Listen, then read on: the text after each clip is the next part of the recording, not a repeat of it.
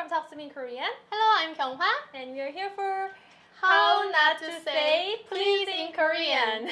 언니, 네. how do people usually say please in Korean? Like when they make mistakes? Oh, I think many people say 주세요. 주세요. Well, I wouldn't say it's completely wrong because if you want to say this please or that please when you want something, when you buy something, or when you are in a restaurant, you can say when you're looking at the menu, 이거 this please, 주세요. that please, 이거 주세요 or Yeah. 저거 주세요. It's right. Right. But it's right, it's correct only in that situation. Exactly. How is it wrong in other situations? Some people say like when they are asking for doing, like someone to do something, for example, oh please buy me that milk. Some people say 이거 사는 것, 우유 사는 것 주세요. Ah, okay, I see. Instead, how do we say it? Oh, we have to combine the verbs. So 사다 plus 주세요, so 사주세요. 사주세요, 사주세요. With other verbs, we can make something 해주세요 form a lot. Right. For example, 해주세요, do something for me. 도와주세요 instead of 돕는 것 주세요. Please help me. Yeah, so basically, 주세요 is not correct in that situation. Please is included in that 존댓말 form. Yeah. If you're saying in 존댓말, it's already fine. Yeah. You don't have to say 주세요 at the end. Well, there is another way to say please. Oh, yeah. If you're begging, maybe you can say 제발, 제발. 제발요. But if you say 제발, it sounds very Desperate. So try not to use it that much.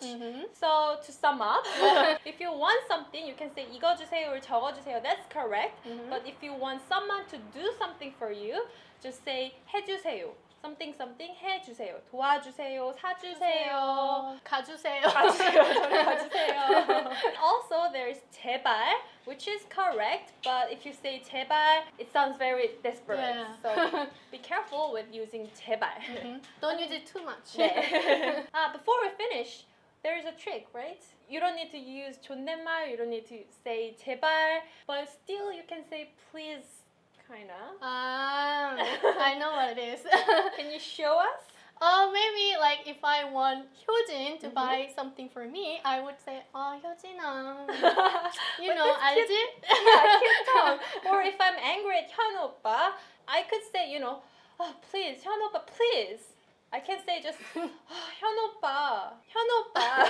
Yeah. So basically, you can just call their name, Right. 언니, or, the 호칭, the word that you use to call that person or address that person, but with more emotion, with more kind of cute tone or with more anger. Angry tone. Depending on the situation. Yes. Yeah, I guess that's it for today, and we'll see you In the soon. next video. 안녕. Bye.